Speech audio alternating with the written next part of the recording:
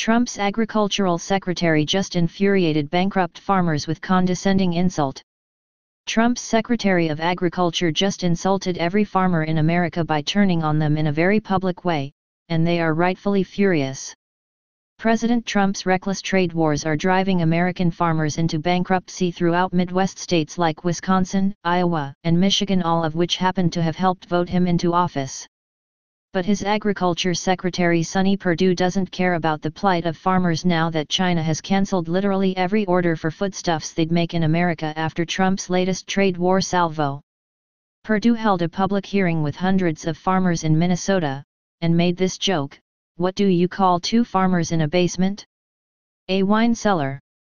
HuffPost reports, America's farmers have apparently been demoted by the Trump administration from great patriots to whiners, according to a tone-deaf joke by Agriculture Secretary Sonny Perdue. Perdue made the joke while getting heat last week from Minnesota farmers complaining about, among other things, the latest blow to their businesses from the trade war. China has cancelled all purchases of U.S. farm products in retaliation for Trump's decision to impose 10% tariffs on $300 billion in Chinese imports.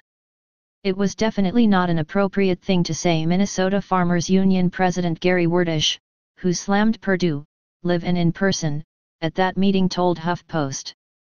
He continued, "It was very insensitive. It took everyone by surprise. He doesn't understand what farmers are dealing with, and he's the head of the Department of Agriculture. He's supposed to be working for farmers.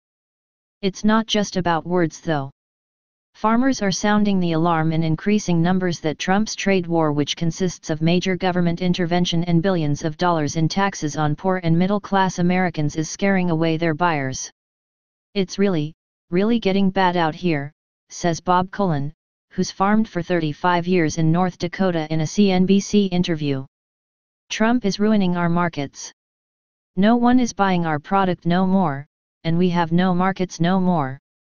The American Farm Bureau president called China's exit as an agricultural trade partner is a body blow to thousands of farmers who were already struggling.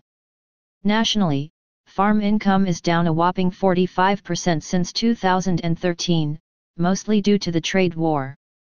The Federal Reserve Bank has made it clear as day that they're only cutting rates because the trade war with China that nobody wanted is tanking the rural economy.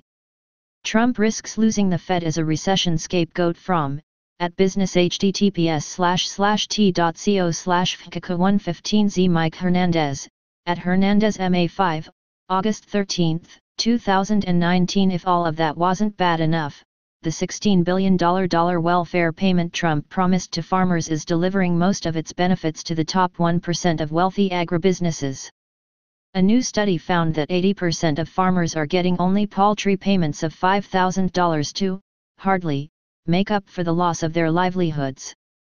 Donald Trump's trade war is doing single-handedly what nobody else in the Republican Party could accomplish on their own, dragging down the Obama economy and sending America hurtling towards a painful recession.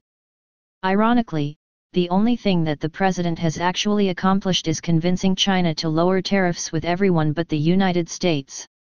An economic downturn would provide Democrats with the best chance to win back the White House in 2020, and it appears Donald Trump is working full-time to make sure an economic recession begins within the next year and a half, which now has a 1 in 3 chance of happening.